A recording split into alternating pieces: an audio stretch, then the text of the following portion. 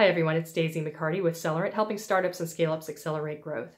There's a common problem that startup founders run into when they're bringing a great best-of-breed product into the market and they're trying to sell into larger businesses and enterprises. And it's not just the long sales cycle or the fact that there are multiple decision makers involved.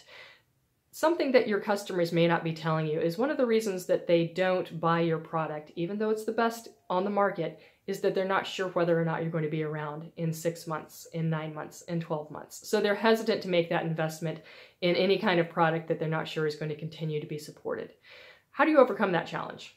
One of the ways that you may consider addressing it is by taking a look at some slight retargeting. Sometimes slightly smaller organizations are more nimble and they're less risk averse. So you may be looking at the wrong addressable market for your specific product. If you'd like to have a more detailed conversation about that, feel free to send me a message or grab a spot on my calendar. We can walk through that. Have a successful and inspired day.